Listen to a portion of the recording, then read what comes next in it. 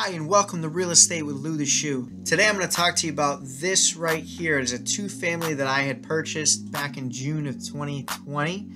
And it was my first property ever. I bought it for $215,000. But more importantly, I used zero of my own money. Technically, it's about $550 out of pocket once you put everything together.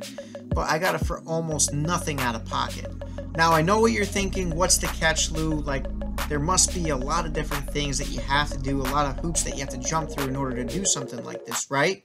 And the answer to that is no, not really. There are a lot of different programs out there that you can use and utilize in order to do something like this. This particular program that I'm going to talk to you guys about today is called the Mass Housing Program. The Mass Housing Program is just in Massachusetts, but don't worry, Rhode Island residents. I know that there's a program that's very, very similar to this. There are income requirements and there are credit requirements. So if you don't meet those particular requirements, that you're not going to be able to qualify for this particular loan. But like I said, there are a few different ways that you can do something like this. So if you're interested in learning more about other stuff, don't forget to follow, like, subscribe, and I will be uploading more videos shortly. Okay, so this Mass Housing Program, what it is they have a down payment assistance program. So with the down payment assistance program, it's actually a fixed rate at 15 years for 2% interest. So let me read that back to you. So they can finance 15 years at 2% interest rate, which is like absolutely insane. It's almost pennies. So for illustration, on my $215,000 two-family, what I did was I used that financing to help me pay for that down payment. It ended up being $70 per month additional on top of my mortgage. So in other words, I get to keep $10,750, aka the down payment, in my pocket, and then I just pay $70 extra per month.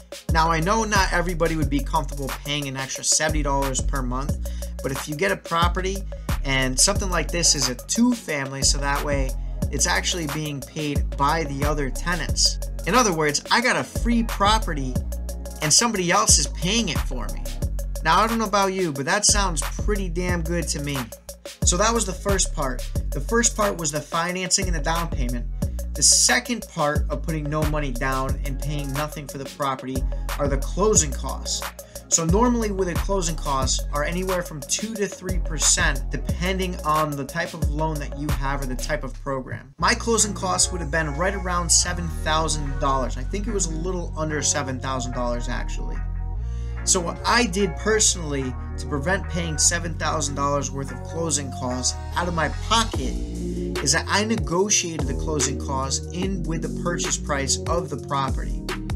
For example, on my $215,000 property, the seller really only wanted $208,000. Because of the fact that he wanted $208,000, I offered him $215,000 with $7,000 back at closing. So in other words, he still got his $208,000. But I didn't have to come out with that $7,000 for closing. Instead, I was able to wrap that in with my mortgage. Now that particular mortgage with an extra $7,000 ended up being another $20 per month out of my pocket. So total with the two combined, it ends up being another $90, so that way I didn't have to pay anything out of pocket.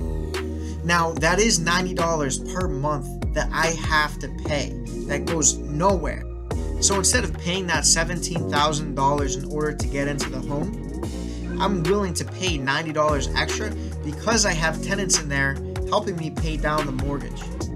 Now what I'm telling you is not for everybody, so I don't expect everybody to be able to do something like this or even want to do something like this. I only want people to do this that are comfortable to do stuff like this. And I wanted to show everybody that there's different ways to do different things, especially when it comes to something lucrative like real estate.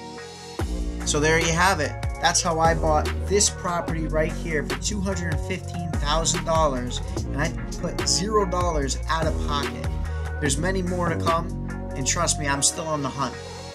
If you like this video, please smash the like and subscribe button, and I will be sure to have more content coming. Thank you.